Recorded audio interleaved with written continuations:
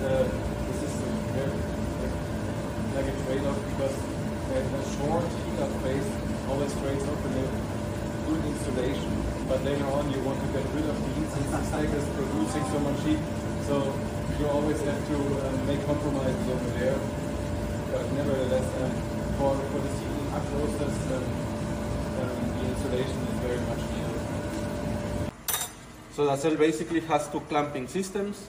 The first clamping system is the one you just saw, which is this, which holds the cell together.